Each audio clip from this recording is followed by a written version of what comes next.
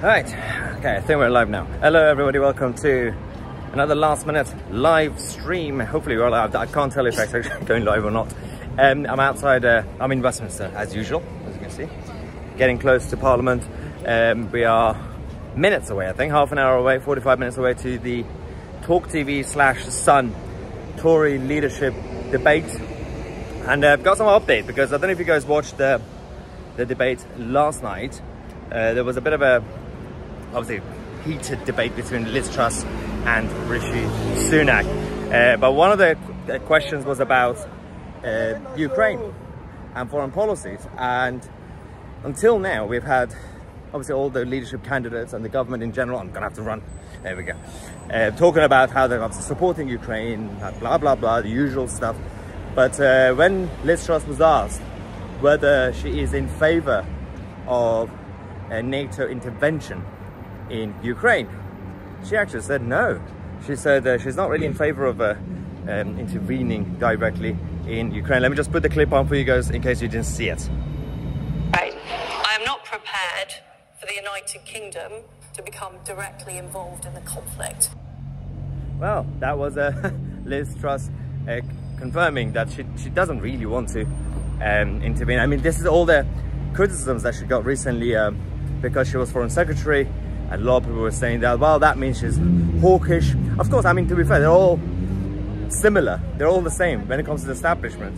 They all have to obey to the current system, the Foreign Office, the direction, and in America, White House and Pentagon, they all have to go with the same message anyway.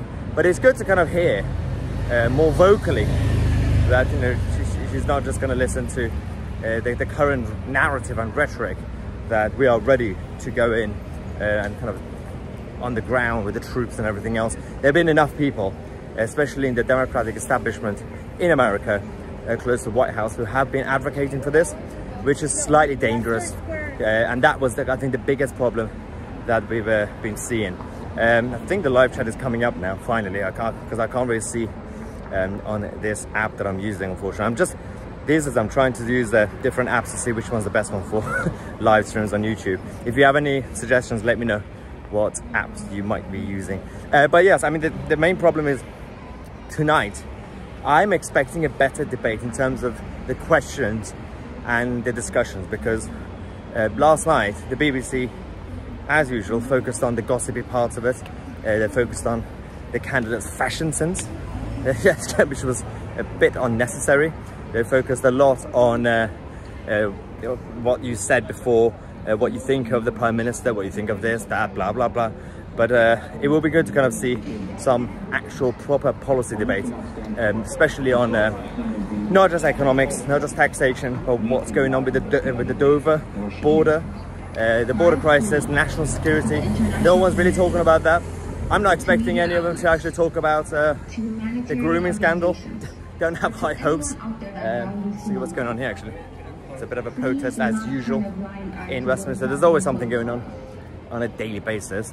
But yeah, I mean, I'm not really expecting any proper discussions on some of the scandals that we are facing. Whether it's the grooming one, whether it's the border security. But I do want them to actually talk about it rather than just say, oh, we're supporting the Rwanda plan. We're going to continue the Rwanda plan. Come up with a proper policy idea and it will help. Because so far, Rishi Sunak publishing a 10-point plan, I think, on illegal migration is slightly misleading and a waste of time. It's simply just narrative. Nothing is going to actually be done about it. Some of the areas they're focusing on is just not really relevant. But again, for those people who just joined the live stream kind of late, I'm going to show you the clip that we had from last night when Liz Truss was asked whether the UK and NATO should intervene directly in Ukraine. This is what she had to say. Right. I am not prepared for the United Kingdom to become directly involved in the conflict. Well, yes, so that was once again Mary Elizabeth Truss, the leadership candidate, who vocally said that despite the fact that she's foreign secretary, that she doesn't really want to have NATO intervention. There's been enough intervention anyway, so they're going to continue to send support and all the taxpayers' money and everything else. but it's a bit of a risk trying to escalate the situation even further. There's enough problems right now. I think we have to look after our own people first and then see where we are. I'm currently outside Parliament. Talk to if there's anyone I can interview. Everyone's basically going to get ready for their leadership Talk TV /Sun.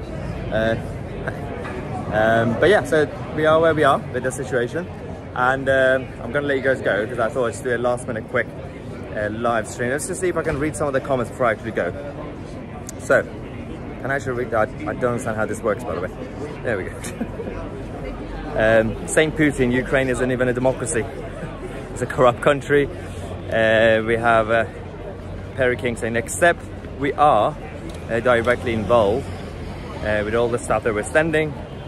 And Scooby-Doo says, there will never be another Maggie Thatcher, unfortunately. That's a sad thing. And I think that's a good point, by the way, about not really having another Maggie, because I mean, I love her legacy, and you know, I still disagree with some of the policies, that's irrelevant.